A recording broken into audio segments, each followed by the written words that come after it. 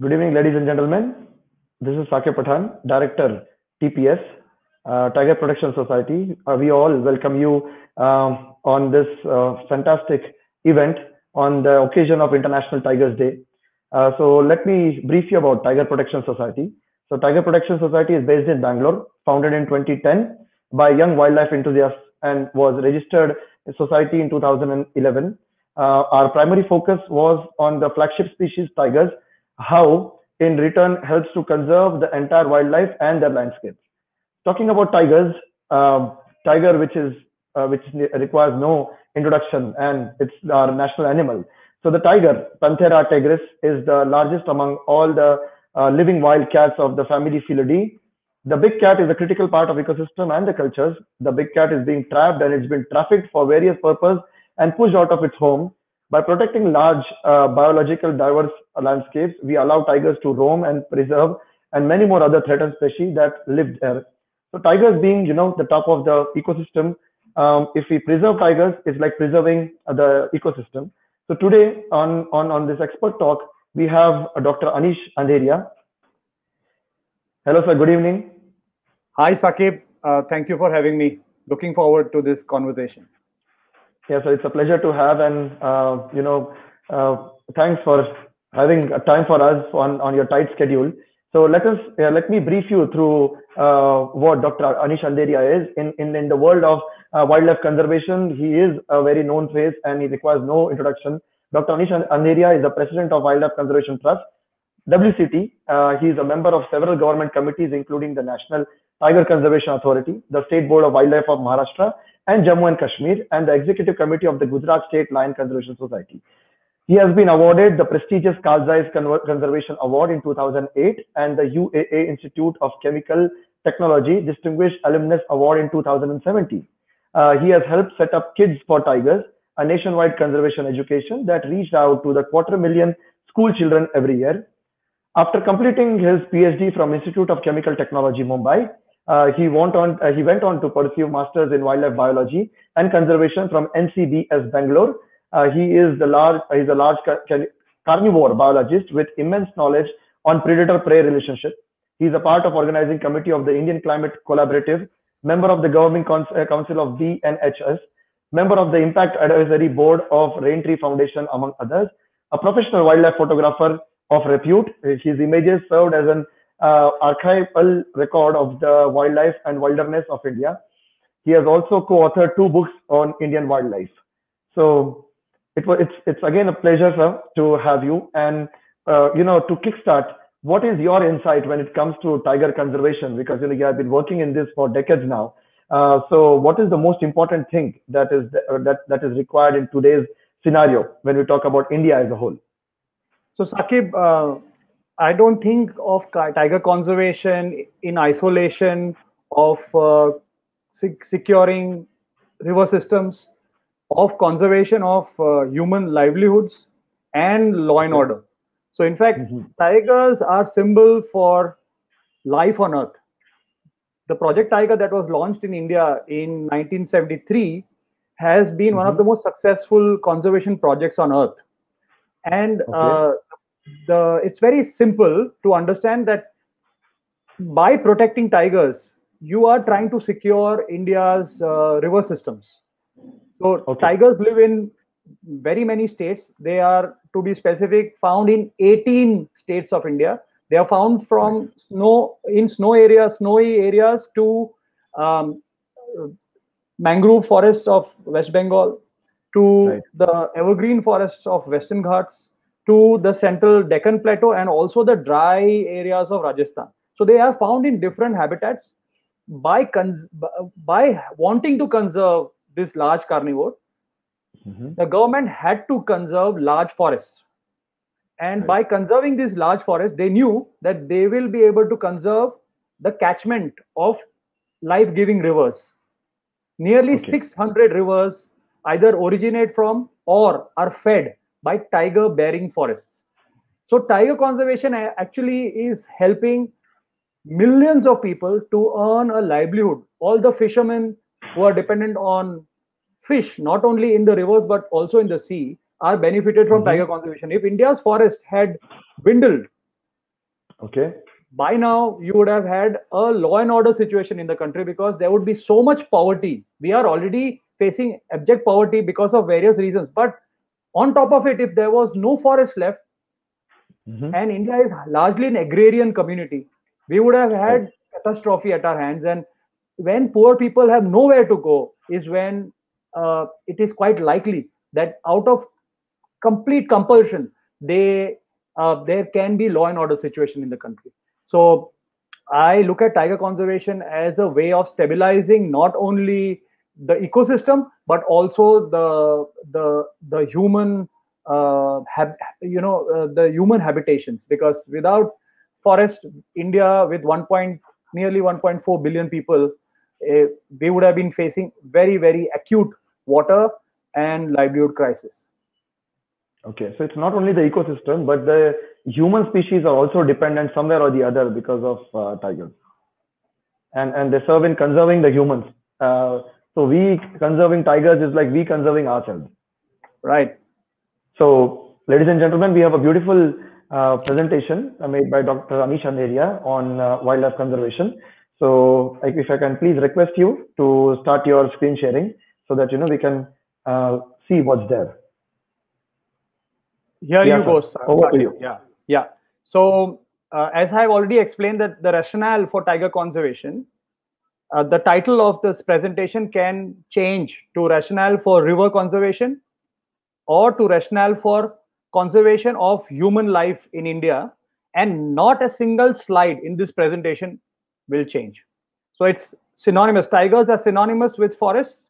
Forests are synonymous with water, and water is life. So as you can see, India is a magical land. We are blessed with so many beautiful mountain ranges, starting from the Himalayas up in the north. Without the Himalayas, India will not have a healthy monsoon season. Without monsoon, we will not have predictability in rain. Without that, we will not have the agriculture output that we need to support such large human population. Then you have the Aravallis, you have the Vindhyan range. On the right of the Himalayas, you see the dry forest. That's the Aravalli mountains. They extend all the way from Delhi and all the way to Ranthambore. And then you have in the just below the Aravallis, you can see the Satpura range, which runs right across the center of India, largely in Madhya Pradesh. And to the left of Satpura is the Western Ghats. Western Ghats, everybody knows, is one of the most biodiverse hotspots on Earth. There are so many endemic species. By endemic, I mean species that are not found anywhere else but in Western Ghats. It's extremely beautiful, and it extends all the way from Gujarat to Kerala. So without these mountains, India will not have good quality monsoon. So we are fortunate to have these. And we already know that forests and rivers are interlinked, very deeply linked, and they are responsible for producing. The forests are the birthplace for rivers. There are, I would say, I've already mentioned, but there would be so many more rivers that originate from mountain ranges and the forest across the country. So when I used to run the Kids for Tigers program, we would ask the children to say, "Jungle Nadi ki maa hai." That is, the forest is the mother of the river, every day as they woke up. These forests are extremely beautiful. They play so many roles. They provide so many services. We call those services ecosystem services. Services that you and I are getting from the forest free of cost. What are those? I am just listing a few, but there are, I would say, several more. Rainwater, of course, we all know that rain is connected with forest and the quality of forest. Conservation of soil. If there was no forest, when it rains, the soil will get washed away. All our dams will get silted. There will be hardly any agriculture possible because the topsoil will get washed away. Forests also play a very big role of regulating temperature. It also recharges atmospheric oxygen. Green plants take in carbon dioxide and give out oxygen. They also supply genetic seeds, which means all those rice, mangoes, wheat, and so many other grains that we consume and the world consumes. There are more than 7 billion people on earth, and we are all dependent on food grain. Lot of their original grains come from the forest. So any agriculture produce that you see, the evolution of that agriculture product, the original seed came from our forest, and they continue to come. So every time there is a disease that wipes off huge tracts of agriculture, the scientists go and search for a related species in the forest so that they can crossbreed them and find and create species that are immune to that disease. They also mitigate climate change because they are absorbing carbon dioxide. They are actually reducing the amount of carbon related or fuel related pollution that human beings are creating. Apart from this, forests are able to also provide pollination service. So many butterflies, birds, mammals are pollinating trees. They are also pollinating our crops. Nearly 30 to 35% of all the crops, all the food that we eat, vegetables, fruits, they are still pollinated by wild insects, bees, wasps, butterflies, and so on and so forth. So if the forest goes, those species will go and our crops will start failing. Germination. So many seeds are spread. So it's called dispersal of seeds. So some insects pollinate, the others feed on fruits, and then they move. Birds fly hundreds of kilometers sometimes. Bats do the same in the night. They cover large tracts of land, and then through their excreta, those seeds are sprinkled all throughout. So I can keep going on and on talking about the benefits. It's not just the wood, the rubber that we learned in the school. Wood, of course, helps, but that's just a much smaller benefit from the forest. Actually, if we measure the ecosystem services from a forest, it will run into trillions of dollars. And who planted this forest? It was not us. It was not the government. It was not human beings. Human beings may have played a small role like any other species would, but the forests and other terrestrial ecosystems are planted by animals. So when you talk of a forest or an ecosystem or a biodiverse system, you are not just talking about trees. You are automatically talking about every single animal that is found in that forest, from the microbes and the fungus in the soil, to the birds, to the bees, to insects, to mammals, to reptiles. Doves that you see in the photo they disperse seeds. Butterflies pollinate flowers. Different mammals perform different roles. Birds perform different roles. It also supports so many other endangered species. The lion-tailed macaque, only found in India in 3 states: Kerala, Karnataka, Tamil Nadu, only in the evergreen forests. So if those forests goes, this charismatic species will go. Mugger or marsh crocodile found in rivers and lakes, nowhere else. You need to conserve the river systems if you want to conserve this. I would say they provide a free of cost municipality service by cleaning our rivers. Blackbuck, very graceful, one of the fastest running mammals on earth, is found in the grassland. So with every ecosystem, you have different species. And tiger conservation influences many of these ecosystems. So by wanting to conserve tigers, you are automatically conserving so many other ecosystems which are benefiting all these animals. Obviously, there are other co-predators with tigers, the leopards, you have lions, you have other small cats. India is so biodiverse that it has 15 wild cat species, 3 large cats, which is tiger, leopard, and lion, and then 12 other small cats. And that is possible because of the kind of biodiversity we have. Tigers, of course, tigers are very famous. They are very charismatic, and therefore they are the symbol for conservation. But tigers, whenever you hear about the tiger, whenever anybody talks about tiger conservation, you should know that they are not just talking about tiger, but they're talking about the entire ecosystem. Because in many of our forests, there are people who live. There are so many tribal communities. There are so many forest-dwelling communities who have been living in these forests for hundreds of years. If these forests go, these communities who are dependent on the forest directly will have no place to go. And if they come to the cities, they will not be able to survive because they will not be able to compete with educated people. So you can imagine that the life of wild animals and also millions of people who live in the forest are deeply connected with the forest. So forest conservation, which means tiger conservation, is not just about the forest but also about the people who live in those forests and who are dependent on the forest, like people like us who are sitting in the cities, but we are still drinking water which is coming from forests. 150 years ago, India was still extremely green. There was still a lot of rivers and good connected large forest tracts, but all that has changed. In the past, we had very deep rooted connection with forest, with water, but all that has slowly gone. By 1910, India already had only 40,000 tigers left. There were times when there were more than 2.5 times that population, but tigers had been hunted down by the British. They continued to do that till they left the country, and after that, the Indians continued to hunt them. And therefore, by 1970s, only 1,800 tigers were left, and that number is doubtful because at that point there was no scientific study. It was being done through pug marks, so I'm pretty sure that there may not be even 1,000 tigers in the 1970s. So the tiger population just between 1910 and 70 came down drastically from 40,000 to just, I would say, under 1,000. That's when our late Prime Minister, Mrs. Indira Gandhi, launched what is called Project Tiger in 1973.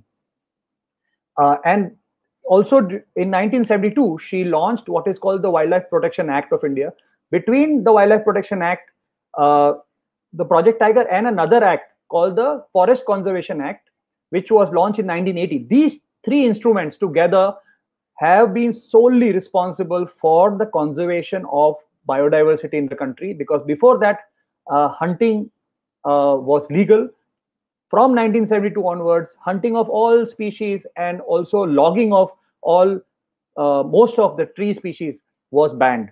So, and as I said, the strategy was simple. To save tigers, you have to save its food. You cannot save its food, that is deer, without saving the forest. And if you save the forest, automatically you will save water, you will save so many different animals like the deer, insects, arachnids, that is spiders, mites, and also large mammals like elephant. So tiger conservation was then used as an instrument to save the forest and also save the river systems.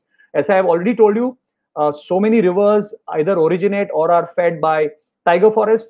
Some of those well-known parks like Corbett, Rajaji, Dudhwa play a big role in the water that Ganges has in it. Similarly, if you look at all the tiger reserves, Corbett, Kana, Melghat, Kaziranga, Indravati, Bandipur, these are different tiger reserves. And from each of them, not only one, several rivers and tributaries are originating. So I don't want to repeat again, but you know the connection between water and tigers now. So the tigers bounced back. There were very few breeding females left, but because of protection awarded to the forest, tigers bounced back, and people started seeing tigers in 80s. Soon, however, Indira Gandhi was assassinated. With it, we lost the political will to protect wildlife. We still don't have a political leader as such who wants to protect the forest as much as human beings. So she was a real, I would say, a hero when it comes to conservation. With her death, we lost that support, and wildlife again started going through a tremendously difficult time till about the year 2000 to 2005. So after the mid 80s, tiger populations again started going down. And in fact, the forests also, although because of the various acts, there were instruments available to stop degradation of forests. However, meanwhile, the populations went up. Even till date, population of India is growing rapidly. With so many mouths to feed, there is no option but for poor people to depend on the forest. So the livelihoods of millions of people is still dependent on the forest, and because of that, the forests are getting damaged. On the other hand, to improve livelihood options, to develop, the country requires infrastructure. So a lot of roads, railways, canal systems, electricity lines are being built. And between the daily subsistence needs of people and the developmental needs of the country, we are continuously damaging the forest even today. Because of all the degradation of the forest, because of all the infrastructure that we are building in the forest, uh, tigers and other animals are under tremendous pressure from poaching. Fortunately, India, there is no market for tiger skin bones, and actually there is no market for illegal wildlife trade as such. You and I cannot go and buy any animal body part or a live animal as pet in India. So it's all completely banned. No turtle, not even fish that is found in India in our river systems can be kept as pets in your houses. Forget about the tiger. So snakes, spiders, lizards, turtles, many species of birds. Any person found in possessing these can be put behind bars, and there is severe fine. So if you see anybody having any wild animal that belongs to India, you should actually report them or at least request them not to keep them, because uh, the pressure of poaching or pressure of removal of wildlife is tremendous, because there is demand. If the demand goes, then the pressure on wildlife will go down. However, as I said, India, the market is low in terms of wildlife body parts, but there is huge market in South Asia and Southeast Asia, China, Vietnam, and so many other countries, Middle East, also in Europe. There are people who still like to have tiger trophies, which means, or stuffed animals from the wild. So hunters keep pumping money into poor communities, and because of the poverty, some of the villagers participate in hunting and poaching, and that is taking severe toll. Another issue is of conflict. Because of degradation of forest, animals are coming in touch with people are getting scared. Tigers start feeding on cattle, and as a result, the poor shepherd, because he cannot withstand the loss because of death of a cow or a buffalo to tiger, they will go and poison them, and the entire family of tigers can die. The roads that cut through our forest are killing leopards, tigers, and so many millions of frogs, snakes, other insects every year. Those big highways are killing millions of butterflies on a daily basis. Whenever you go on a highway, you will see insects constantly hitting your windscreens. A lot of them are butterflies, and because they plant flowering plants on the divider, but butterflies get attracted there and then get killed by the car. So this is how the scenario was about 100 years ago. All the yellow is where tigers were found, and now in 2020-21, what is left is this orange, which means most of the tiger habitat, 93% of the habitat of the tiger doesn't have any tiger left now. There are 9 subspecies of tigers, of which the ones marked in red are already extinct. So they have gone from the wild. You don't have tigers in Java, Bali. You don't have the Caspian tiger. You also have lost the South China tiger recently. So out of the 9 subspecies, only 5 subspecies survive. However, it is appalling to know that despite having 5 subspecies, the total number of tigers on earth is less than 4,500. And India has done exceedingly well by protecting the forest in the name of tiger and through Project Tiger.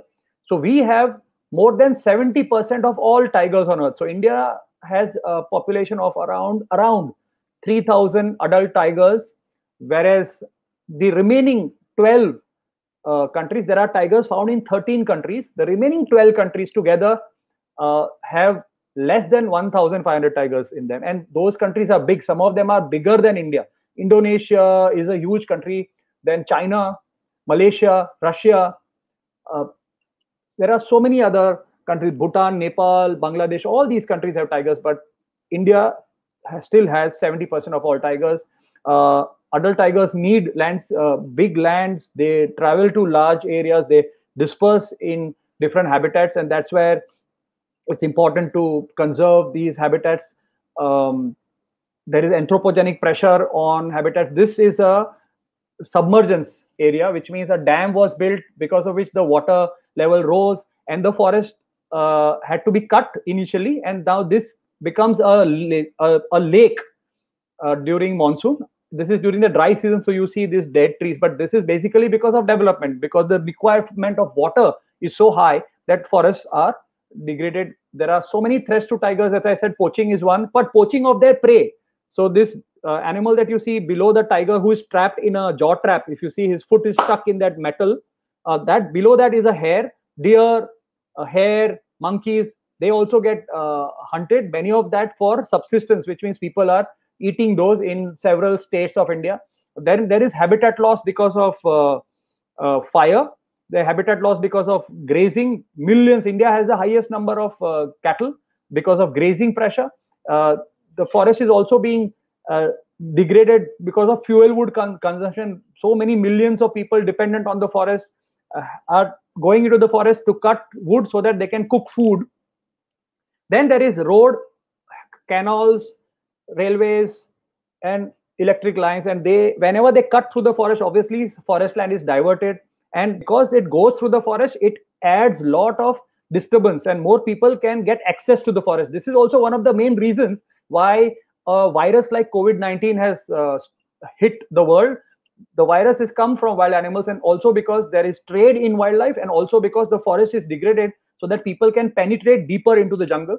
There is also a pressure through retaliatory killing. I told you, when a tiger kills cattle, the shepherd will go and poison the cattle. When the tiger comes to feed on the cattle, the tiger will die. Now a new method of killing tigers is evolving, where they lay an electric line, tap the overhead lines, power lines, and they electrocute wild animals. Forest fire are all man-made, and they are also a big threat to the forest.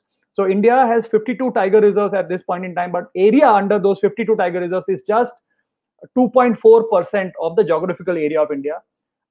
30,000 families are living inside the core of the tiger reserves, and another 100 million people are still dependent on the tiger reserve. 3 million people are living inside the buffer zones of India's tiger reserve. So tiger reserve for most people is a place which is earmarked for protection of wildlife, but that's not true.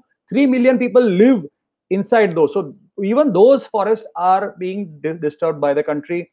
The forest cover is 21%. However, if you add all the national parks and sanctuaries of India, this figure is outdated, so ignore this number. But currently we have around 900 protected areas, and the area under those 900 protected area is just over 5% of India. So despite having nearly 900 small patches under protection, the overall area of well-protected forest is just 5% of the country, and you need nearly 33% of good quality forest to support 1.4 billion people, so that all of us can have a good lifestyle. But because we have such few forests left, you have such huge inequity where there is a big gap between the rich and the poor. So if you have good quality forest, there is going to be enough resources for even the poor to have a good life. So I think what is important is to understand this particular diagram. It means that in the center, you see that if there are healthy forests, you will have healthy river systems, and to have tigers and elephants. So if your objective is to have a good number of tiger and elephants in the jungle, you have to have healthy forests. And so in the name of tiger, in the name of elephant, in the name of other species, if we are able to protect these forests, you are automatically going to protect rivers. If you protect the rivers, you will have prosperous communities, and you will by default fight climate change. So it is one conservation strategy can actually bring about a big change in the entire ecosystem where human beings are an integral part of. So with this, I would like to end my presentation, and I'll be very happy to take questions. Thank you. Thank you, Dr. Anish. It was a fantastic session, and you tried and put in a light on how beautifully tigers and elephants and rivers and biodiversity and every person is a stakeholder when it comes to preserving the ecosystem, and also the natives and the education, and what are the conflicts about it. So if we can just go around and take few questions that can help us to understand more insights and more about what WCT has done and all the other conservationists or the societies would do. So can we go for our first question? Yes, more than happy to do so. The first question that I would like to ask you is, what are the challenges faced in wildlife conservation by biologists and NGOs, by and large? If you can just tell, I'm sure there would be so many challenges because it's something filled with challenges. But if you have to name a few, so what are the main things that you have to go through? So first is to most important challenge now with COVID looming large also is funding. Lot of biologists and especially all the NGOs are finding it damn difficult to raise money.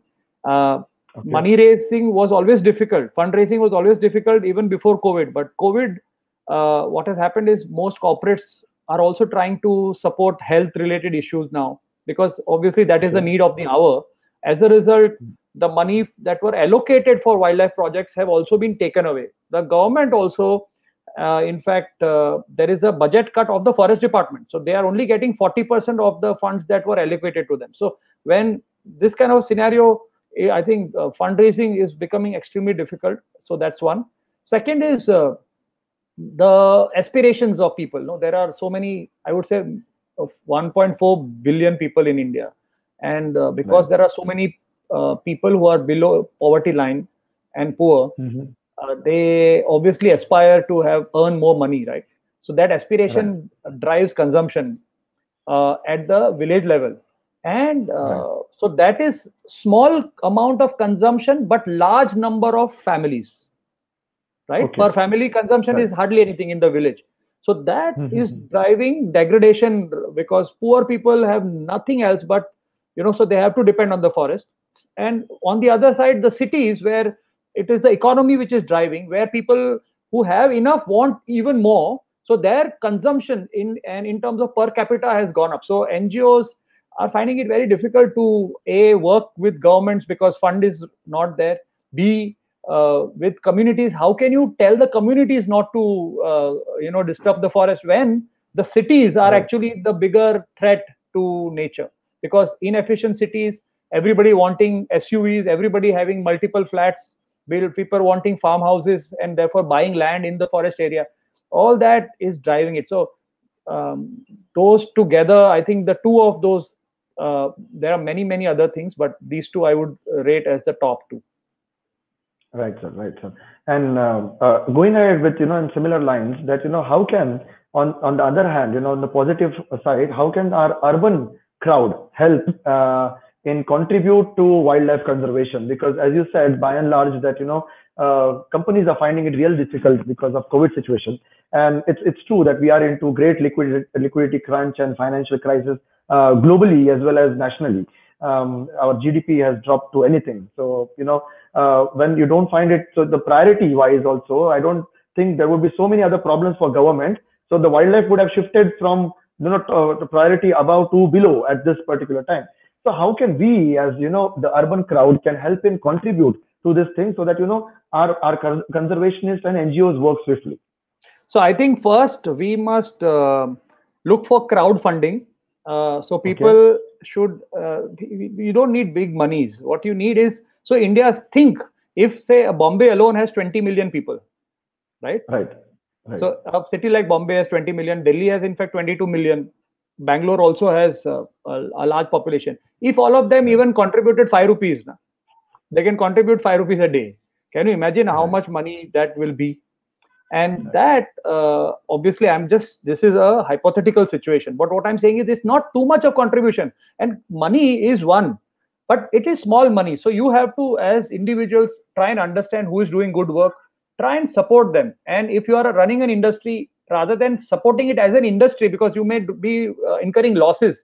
But if you tell your employees to set aside 100 rupees every month, and then at the end of the year, if you have 5,000 employees, you can imagine the kind of money that you will be able to multiplying factor. This is the time where individuals have to start pumping in. We can't just keep blaming our employees. We can't just keep blaming the government, because there are real financial issues, not only in India, even America, who is so many times the currency is powerful, more than 70 times.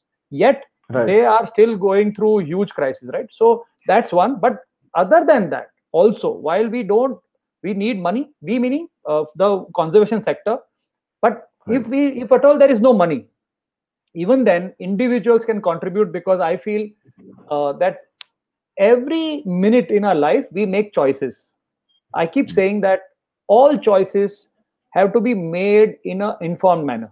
Why you want two vehicles, why you want to buy a farmhouse right in the corridor where tigers and elephants are moving? Why do you want to buy 10 jeans when you need only two? Why are you buying a pair of shoes that is made out of non-biodegradable when there are shoes that are made up of biodegradable stuff or recycled plastic? There are shoes made out of recycled plastic, which is not bad for the skin also. So all that testing is done. So those kind of, so use less, use what is needed, try and conserve environment by doing activities. For instance, every household uses soap to clean utensils every day. We also use soap in washing machines. There are now brands available where the soap is biodegradable, which means it is slightly more expensive, but all the soap that we are pumping into our drain system, which ends up either in the sea if you are in the coastal city, or it ends up into the river system, and that destroys the ecosystem completely. Plus, in Bangalore, if you know how many water bodies are there, if all those water bodies are going to get there are lakes that are catching fire. That's the kind of pollution that you have. So pani mein aag lagti hai. So every individual household, if they move from chemicals that they're using to environment friendly things, that itself is a huge contribution. I mean, talking about electricity, reduction of water usage, everybody talks about it. I will also have to repeat it, because it is not a joke. Most of our water, as I told you through my presentation, comes from the jungle. Jungles are degrading, which means the amount of water that is coming out is reducing. Or because of climate change, the flood intensity is so much that instead of raining for 3 months, it rains the same amount in 1 month. So when the volume of water falling down doesn't reduce, but the length of the monsoon is reduced, the water doesn't get enough time to be absorbed by soil, because it flows away as flood. That all ends up in the sea. So eventually your river dries because there is no water for the mountains to release. So that, which means the surface water is constantly reducing, and our consumption is gone up. So I'll give you a statistics that our population has tripled in the last 60-70 years. The world population in the last 70 years has become 3 times. But the requirement for water has gone up 6 times. Which should be in proportion, which should be only 3 times, but it has gone up 6 times. So it has twice. But the capacity of the ecosystem to generate water has halved. So amount of water that the ecosystem was generating was twice. Our requirement was whatever. Now it's 6 times more, but the amount of water is less. Can you imagine? Because the flood water, even the dam cannot control. See, so many floods, all that is going into the river and getting into the sea. So that water is fallen. Now the amount of water available in the sky is limited. You cannot have, it's not like it's going to keep raining. You will now see that the monsoon will end in August instead of September. So then you're suddenly by March next year, you will have no water in the lakes, because the capacity of the lakes also gets filled up because of silting. So individual choices are important. Have a greener life. Don't buy what is not required. Try and reuse whatever you can. Clothes, everything you buy, give it away to people. Don't dump it. So all those things, which are how our Indian culture was, we have somehow adopted this Western culture of throwing, disposing. We need to go back to our roots and understand how our ancestors used to live in India. And that is good enough. India, I would say, can be a role model for the planet if we stick to our culture. And our culture was always interwoven with nature. Exactly. And somehow we have been drifted because of westernization. And sir, when you talk about this crowdfunding and people coming up and trying to donate small amounts, but in volume, by and large. So how important is education and awareness in this matter? Because we as a people who are city sleekers or urban population, do you really think that conservation and wildlife is our point of discussion? Or maybe we as friends will sit down in cafeteria and talk about tiger conservation and elephant conservation. It doesn't happen on a day-to-day basis. So it's basically out of sight is out of mind. So how can awareness and conservation go hand in hand? And what do NGOs and biologists and conservationists has to do so that we it becomes a point of discussion? So once we keep on discussing, I think we can solve this problem on a greater level. Yeah, don't you think we are missing that aspect? We are missing, and the role of common man has to go up. Common man is getting into a habit of blaming the government all the time. Exactly. They are not doing this. They are not cutting the forest. What are you doing? You are still having, instead of one air conditioner, you have 3 air conditioners in your house. You are still doing everything which is injurious to the environment, but you will want the government to give you subsidies. You will want the government to, protect the environment. Not possible. Your consumption goes up. They'll have to build more dams, and these dams are going to be built in the forest, because where you can't build a dam in the city, you need a river. The river is flowing in the forest. The dam will come. That will submerge land.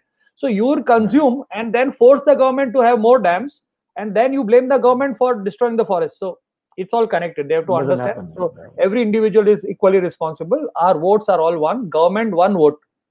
My vote, one. Tigers, vote, one. Right? That's how we have to look at life. That will change the perspective. So you will start saying, when they say, no, you point fingers at others, actually most other fingers are pointing at you. It's a fact. So that is important. And awareness is the most important thing, I believe, because the next generation should know. We are already on the way out, and we have already destroyed, because we were unaware. When we were growing up, there was not much understanding. Now, over the last 30-40 years, lot of knowledge about nature has gone up. We know climate change, why it is happening. Right. We know how we can solve it. So we know the causes, we know the solutions. In the past, people didn't even accept that there was climate change, right? So now at least we know climate change. We know why it is happening. We know that it is a global problem. We know that just India doing things may not be enough, or just America doing it, fighting for it, and India can live like India is living, not enough. So every country has to fall in place. There is enough knowledge today that if we stop all research on nature, we will still know enough to save people and wildlife, right? So awareness, continuous awareness will help, because the next generation needs to grow up in hope. Otherwise, kya hota hai? When you are in a bad situation and when you know that you cannot recover, then you will also join the destruction, because you will say, and now this is not going to change. Let me enjoy. What is there?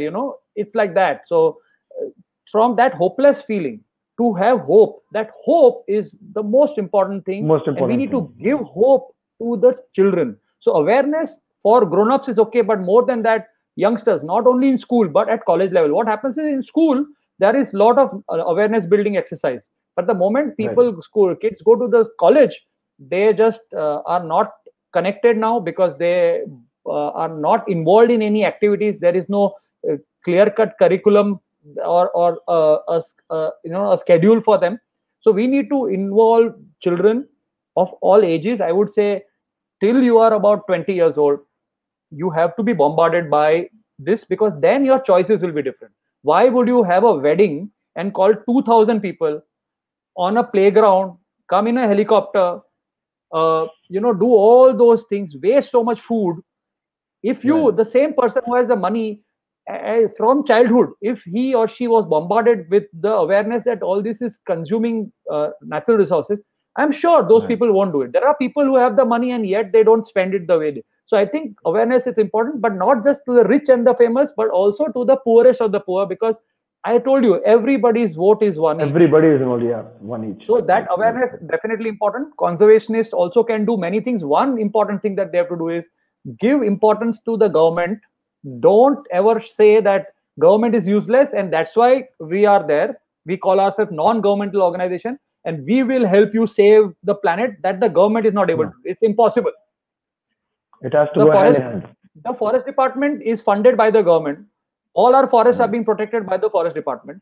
NGOs are able to do something because the forest is existing. If the forest department wasn't there, the forest would have gone. All that would have been golf course or big multi-story buildings, okay, or mines by now. So it is, the government is equally responsible. You cannot say that I will create a beautiful world without the government. So the NGOs have to understand that they have to look at what the developmental plan of the country is, try and work with the government to improve the quality of work that the government does. The problem with the government normally is that because you have a large country, quality suffers, because you give out a direction in a well-meaning direction, but by the time it reaches to the end user, the quality goes. So NGOs have to be the oil in the machinery. So because NGOs are small, they can focus on small problems. So they work in tandem with the government, and the implementation can happen with the help of the NGO, so that the block officers and officers on the ground will do good work, and they will the corruption and all that will automatically go down if there are more eyes to it. So that is very important. Secondly, working with communities. You have to work with local communities. And see, I told you all the slides that I showed. There is dependence. This was my next question, sir. You beautifully explained about the native community which don't have place in urban world. They have been there, all the time. So if they educating and they understanding that, the tiger is not their enemy, and a tiger coming in and thriving on their cattle or other things.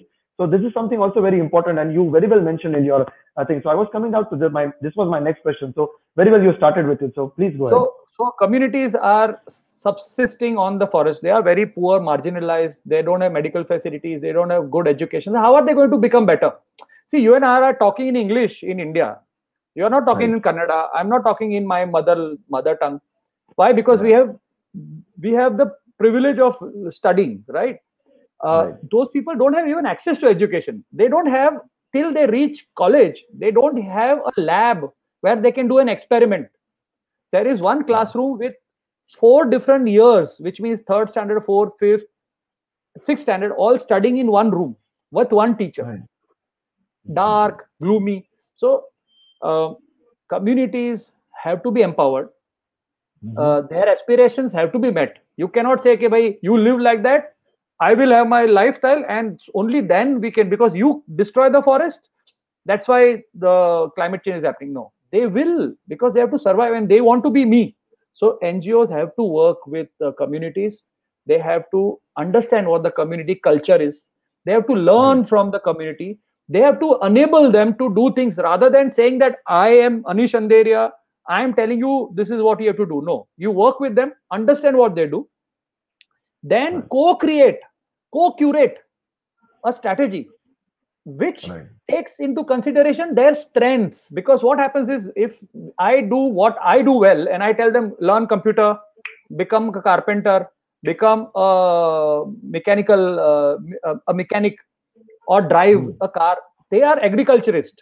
Try and improve their understanding of agriculture, so that they don't waste water while they are planting, because many of our crops are being grown with too much of water, and that is not required, because they are pumping water from the ground and they are just keeping it on all throughout the day. So all that water is wasted and it gets evaporated finally. So to change the agriculture practices so that their yield goes up, so that their effort for that yield goes down, so that they have extra time to do other things and build capacity, so that they can grow forest on their agriculture field and earn from that. So NGOs have to work and help them become better and more efficient and more aware farmers, rather than making a farmer into a driver and destroying his life by sitting in Bombay driving a bloody rickshaw and getting cancer by the time they are 25 60 years old, right?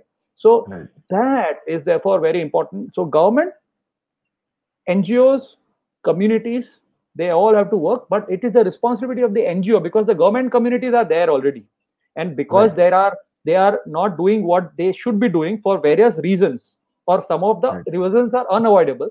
NGOs are born, and then NGOs work on their own, and they don't want to work in isolation. They say, "Ye faltu hai, these people are not good." No, we have to work together. and get educated. As WCT, we have only learned in the field when we have gone and interacted with people, is when we have only changed. So my mindset as a conservationist was also different when I started 25 years ago. Now I know things differently. How? Because I have seen it, how people are living there. And sometimes you feel guilty that you are giving this gyan to these poor people when you should actually sit with them. So our strategy is very different now. We sit with the people, we understand what they do. It is a slow process. There is no quick fix. The sad part about environment conservation is that it is all long term, which means you cannot have, it's not like a car that you can manufacture. You put a tire, a steering wheel, and the car will be out, and you can reproduce the same look of the car a million times. Assembly line. Nature is different. It's cyclical. It's not linear. Plus, people are also, it's about behavior of people. So the behavior is influenced by many things. So you cannot say that whatever a person is behaving today, he will behave tomorrow as well. So there will always be an up and down. You cannot give up. So you have to be there for the long run. So the worst years, you may feel dejected and say, this project will fail. But actually, you have to survive that. You have to have the energy to stay there and live with them, even if they fail. It's okay. It's good to try and fail rather than giving up on anything. Otherwise, you cannot conserve. You cannot create a forest. I told you that you cannot grow forests. Forests are natural. If they get cut, we'll only be able to grow plantations, and plantations are useless because there you will not have biodiversity.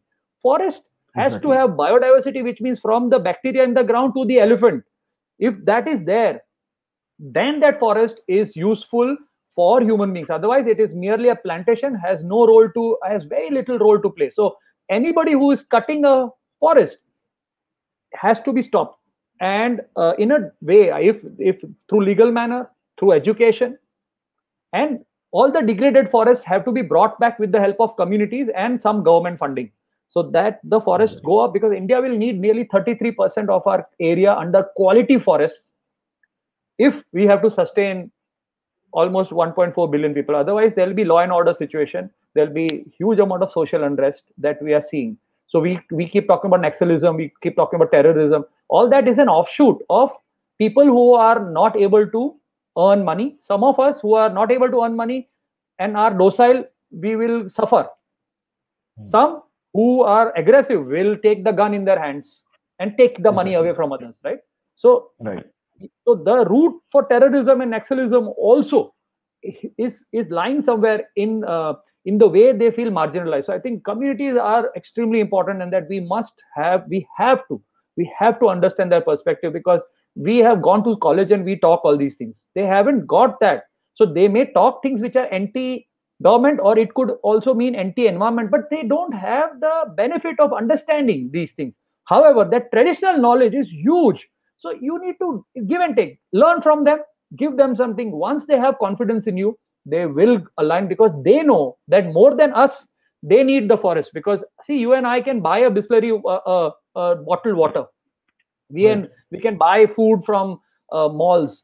They are not. They have to have the river water that is running. They need water from their borewell. So they know that the forest is more important to them than to anybody else. So I think it's a long answer that I gave, but it's important that we understand that. No, but the details and the nuances are very important when we talk about these things. And most of the times when we it's as an outlook, you don't understand how detailed things are and how well they are interconnected. And going ahead, I would like to ask you that what are the ways we can improve our scientific research aspects. I'm sure that there could be diseases. I'm sure there could be infectious diseases running into wild animals, which can be contagious or which can be genetic or things like that. And also, research helps us in preserve a lot of things. So, by and large, how scientific research can go hand in hand with conservation? No, I think how important it is. No, it is most important, because all the knowledge that we have gathered in the last 40, 50 years is why we are able to even sustain a country like India. By now, we would have already had all the problems, and we would have been refugees in some other country. We would have also left the country. So research is important. But research now with COVID and with all these zoonotic diseases, it's pointing fingers at the way we are treating forests. So we need to understand how our economy and the need to keep a GDP at a certain level or a growth rate at a certain level is impinging upon the forest. So that study and how that connects to climate change, how zoonotic diseases are an offshoot of forest degradation, all those detailed research studies, not only in India but global, is going to help conservation. So I think research has, I mean, there is no two way about it. But I'm also saying that we already know so much. We don't have to really know so much in detail. Like we know, you and me, that if we jump from the 10th floor, we will die. Right. You don't need to do research now Yeah. to know what will happen, right? Whether your leg will break or your spinal cord will break or your neck will break when you jump from the 10th floor. Now that we don't need to know, right? We are going to die. So in the same way, you do need research, but research which is implementable, not academic research, which means not trying to find out number of hair on the tail of the tiger. That could also be a research project. Right. Or how many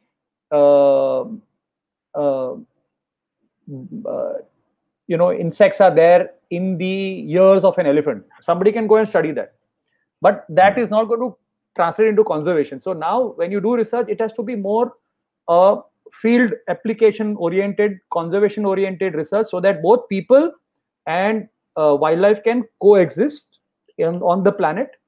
And also research to improve our infrastructure, so that all our future infrastructure, which means roads, which means buildings, which means anything, can be improved upon, so that they don't consume so much electricity. So if our buildings are made properly and we can use natural light, we can use breeze, then what will happen is, and if we can make it in with material that can go back into the soil, then that we will not be dependent on river mining. We will not go and collect sand from the rivers. We will not cut trees, or we will not have too many air conditioners, because the breeze is good enough or the light is good enough. So we won't have. What we have done is we moved from incandescent bulbs to LED, and we say we are saving, but we don't need LED also if the light is there. So first we'll build a building which is glass, then we will put shutters inside so that the light doesn't come in. So glass building is bad for India. It is for temperate world where the temperatures are low and they need like a pressure cooker. So they have this glass, and there are various reasons of insulation. Whereas here we need mud houses. Therefore, we cannot have these skyscrapers all the time. We will have to give up on them. There is no big deal. Why do you have to have the tallest skyscraper in India? So we have to ask those questions. So if we build locally, if we build in a way that is nature friendly, we may not have big buildings, but we will have buildings which will not destroy the forest, right? So that research, so all your research should be directed at either fighting climate change, improving livelihood options, or improving the infrastructure, so that the infrastructure doesn't become detrimental to nature. Right. Moving forward, so one last question, that how we can what we can do to save the lesser known cat species, wild cat species, the smaller ones mostly. So because they are also very shy in nature, you can't spot them very easily. So what can we do in conserving them? So see, you don't need to see them to protect. Many people have not seen the leopard or the tiger or the snake, but the snake gets protected, right? And you have snakes in the city also. So it's not about seeing them. It is simple. Where are they found? They are found in different ecosystems. What are those ecosystems? Not just forests. So tigers live in forests. And so if you protect the forest, you have tigers will get conserved. But cats are found in different areas. So there are some cats which are found in deep forests. There are some cats like caracal that are found in grasslands. There are jungle cats that are found alongside villages. There are rusty spotted cats, which is the smallest cat of India, found in drier areas and also even in wet areas, but along the periphery of the forest. Then you have lynx that is found in Trans Himalayas. So different cat species live in different habitats, from snow-capped mountains like the snow leopard to the tiger or the leopard in evergreen forest. But so you need to protect different habitats. Like grasslands are equally important. Wetlands are important. Fishing cats are found there. So in wetlands in West Bengal, a lot of these areas, also in Bhitarkanika, Odisha, also in so those areas are extremely good for them, but they are under constant fisheries. People are finding and thinking of them as a enemy of the fishermen, because their yield, they sometimes come and catch the fish that is caught in the net. But all I'm saying is, just protecting the forest is not enough for protecting cats. Small cats are found in different habitats, and all those habitats, grasslands especially, very, very important, because some of our rarest cats live there. And so habitat conservation is cat conservation, because habitat will have prey, and prey you need like mice and birds and other animals that the smaller animals can eat. Now for that you need good ecosystems. Simple. What we did for tigers we have to do, but in other ecosystems. Right.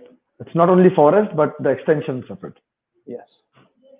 So thank you, Dr. Anish. It was pleasure having you, and wonderful insights given. And I think it will change the way we look into the forest and its conservation. So thank you from Tiger Protection Society, and we hope to be connected with you in future. Oh, I'm grateful to you that you allowed me to speak about the topic that is so dear to me, because people like me who are working a day in and out in the jungle also need to interface with the common man, because that is human beings also, because just doing what we do is not enough. We need to spread awareness, and this opportunity that the Tiger Protection Society has awarded me is I'm grateful to it, and I hope that the audience who's listening to us change a bit. Their lifestyles need to improve, become much more greener. They need to respect the passion that their children have, because some of these young people want to do something in nature. Parents feel that, no, how will you earn money? So you have to do either engineering or you have to become a doctor. Not required. So I am from Institute of Chemical Technology. It's the best institute that does chemical engineering in the country. What I did was, after that, I have not earned a single penny from my PhD that I did. And I'm conserving wildlife, and I'm doing very well. So this, as a profession also, wildlife is not a wrong thing. In fact, don't stop people from following their passion. If they are passionate, they will never feel dejected about the losses that they make. They will be, because their passion will compensate for all the defeats that they face in life. So that is one message that I would give our listeners. And young people, follow your heart.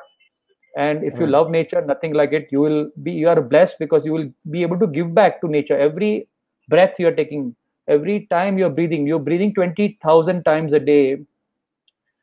All those breaths are coming free of cost from nature. And by working for conservation, you're trying to repay it. You will not be able to repay it, but at least it's better than not working for it. So all the best to you. And you don't have to be a professional conservationist like me. You could be wherever, whatever you do, but you can have a lifestyle which doesn't eat into the environment. And that is your biggest contribution. So all the best to you. And I hope we have a healthy planet and a healthy human race as well. But for that, we need all the biodiversity that the planet has. Millions of species that live on this planet also need to coexist with us. Otherwise, we'll be lonely, and then we'll be finished. Right, sir. Thank you. It's a fantastic message that, everybody can contribute. You need not be a conservationist like you to contribute to nature. And that's something that we should do, on day-to-day basis. So thank you once again, sir, from the Tiger Protection Society. And it was wonderful having you. Pleasure, Saqib. All the best to you. Thank you, sir.